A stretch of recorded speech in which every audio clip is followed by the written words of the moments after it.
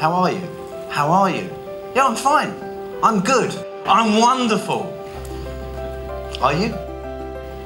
If you weren't, would you tell me? We lie to ourselves and we lie to other people.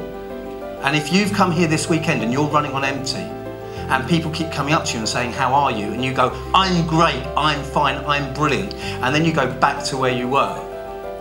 You're doing yourself a huge disservice. If you do not let your network know what support you need, they can't offer it. Why do we do this? We do it because we want to look good, because we want to wear that mask, because we want people to think we're doing great, because that's what's important, isn't it?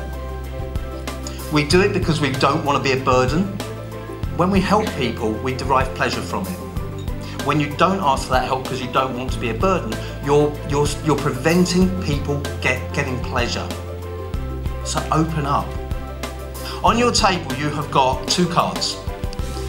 When you hear the scenario, if you are struggling with that at the moment, can you hold up a red card? If you have struggled with that and you've overcome it, you found the solution, can you hold up the green card for me? I now feel like Ainsley Harriott on Ready Steady Cook. Okay, so have a look around the room. Who's alone? Around you, you have got people who share the same challenge and you've got people who have got the answers. You're not on your own. You need 3 key things to really make the most of that wider network. You need authenticity and integrity. You've got to speak from the heart.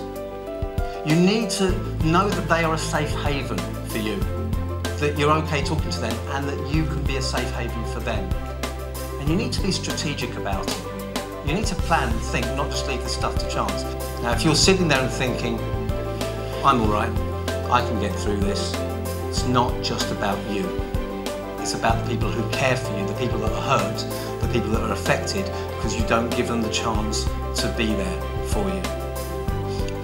You know, whatever you achieve in your career, it's determined by more than your expertise and your experience.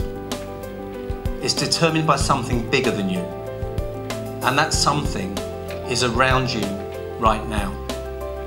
You see, you have to remember that community around you.